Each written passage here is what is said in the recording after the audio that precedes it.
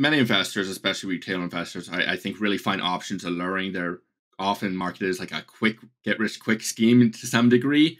And obviously that brings people in. You can get rich overnight. You'll see on most recently with like Nvidia, you'll see on Wall Street Bets and on Instagram and other places where they're getting these 3,000, 5,000% gains overnight. Obviously that's going to pull people in, but I will say right now, those people are gambling. Do not do that. But Wealthsimple has really been pushing their ads for their options trading program, which they previously, I couldn't find a post, but they've previously, this was 5 or 6 years ago now, really were like, we're not doing that. We don't want to touch it. And now they've obviously had a change of mind. But the company as a whole, they're really known for their low commission, simple trading platform and at their mobile application. So, but they are now advertising $2 per contract option trading for US securities and saying they have made options trading simple and it is quick to sign up. Since Wealthsimple really targets retail investors, I thought I would just go through the basics of options, why they can increase risk substantially, and a quick critique of Wealthsimple. First off, just the basics of options tradings. If you are familiar with options, this is really for you, just to give people an idea if they aren't familiar with options at all as a concept. First off, the options come in really two basic types. You have your calls and your puts. If you buy a call, you have the right, but not the obligation to purchase the underlying, in this case, a stock at a certain price, known as the strike price, but not the obligation to do that. So you don't need to do it. You get the choice of buying it at that price or not. And puts are the right to sell, but not the obligation. So the general theme is if you think a stock is going to go up in their most simple form, you would buy a call. But if you think the stock price is going to go down, you would buy a put. When you purchase an option, you pay what is known as an option premium, which is just simply the price of the option contract. The price of the option contract is determined by the following factors: the price of the underlying, which is in this case most likely the stock which you're looking at, the strike price, which is the price which you can either buy or sell the underlying at, the time to maturity, the implied volatility of the underlying stock, so how much it's changing day over day, month over month, week over week, and so on, and interest rates, as well as dividend expectations. For a call option, the lower the strike price, the higher the premium. And for a put, it is reversed. So the higher the strike price, the higher the premium.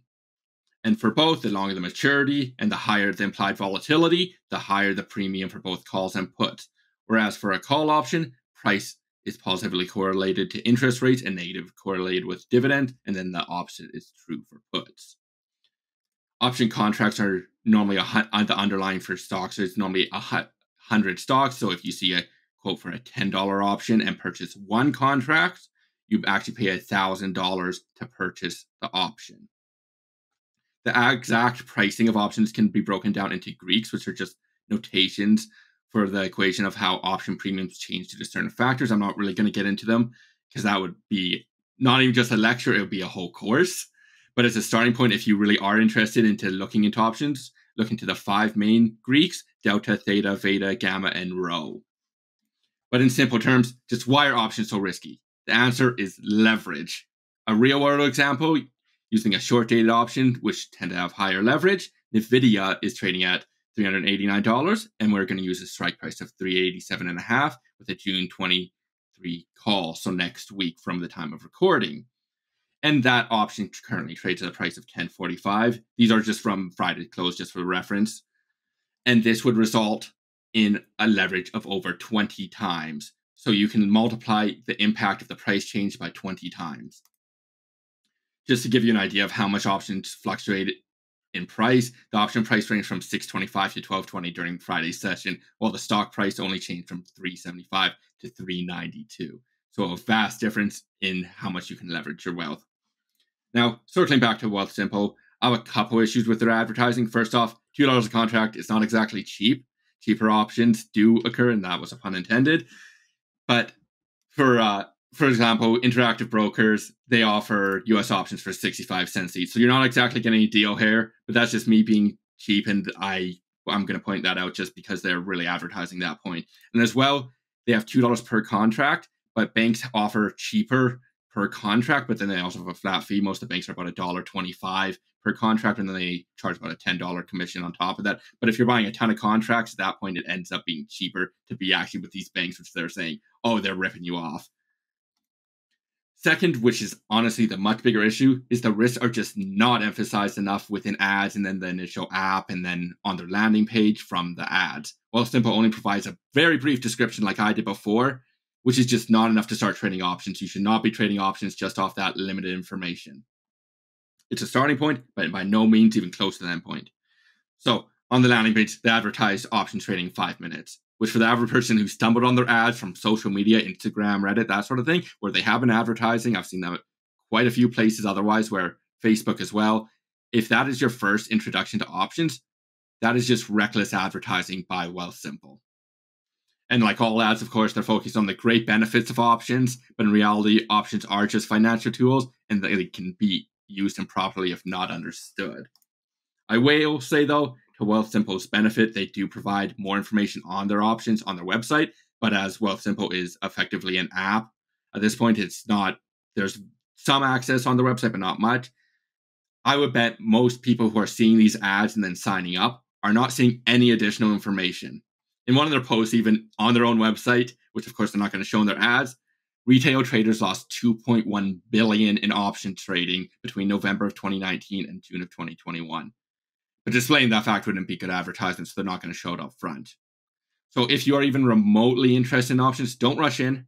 Take your time, understand they are not directly an investment tool for many people. They are a trading tool. There are investment strategies with them, covered calls, leaps, and other options, but doing just simple option trading is not an investment, especially if you don't understand them.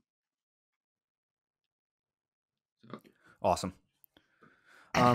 One thing that I'd like to add too is for people to understand that options are basically just insurance, or essentially like insurance. And what these ads are promoting are for people to buy options. And just like, any of the large insurance companies, the house always wins essentially. So it's good to understand that the seller of those options always has a little bit of the benefit, or the odds are in their favor that specific call option won't get in the money, or put option that they're selling. So that is something to keep in mind. That whenever you're selling an option, technically you're acting as like an insurance provider, whereas when you're buying, you're like getting insurance coverage essentially. I will add on that is Wealthsimple only does offer long calls and puts at the moment, but I'm guessing just from their wording on their website, they're going to introduce those more complex option strategies, which do have some great advantages to them, but they are in some cases much, much more risky because you open yourself up to infinite losses. Yeah, totally. Yeah, I mean, we talk to many, many investors at conferences, at our own events on an annual basis. A number of them, a good portion of them, have at times a hard time wrapping their heads around just investing in a stock, what that actually is, what you're actually getting when you invest in a stock. Now, putting a derivative on this is about as clear as mud. If you don't understand these and understand options, easily understand them, it's not something the average retail investor should be doing. So the promotion of these with no real look at the downside other than some really small print, saying they're more cost effective than investing in stocks, that's a bit disingenuous to me. So, I just, if you're going to use this strategy, like Brett said, it is not investing, it is speculating, it is a trade. And, if you don't know what you're doing, you shouldn't be doing it, period. I mean, that's the most retail investors shouldn't be using options, especially like you said, like they are tough to understand, particularly as part of a long-term investment, building a portfolio. Mm-hmm. It's really just not, it's trading as opposed to investing long-term in a portfolio. So, I mean, that's what we're talking about. So we're talking about two different worlds here, essentially. Mm-hmm. Aaron, any thoughts on that, or? You're muted. Muted. That's okay. Aaron's a stick figure again. I was even going to relate it to just like a company too. Like you want a company's, business to be like easy to understand. The last thing that we want to do is invest in some company that has this specific technology that I can't understand. It's don't invest in what you don't know. Anyways. True.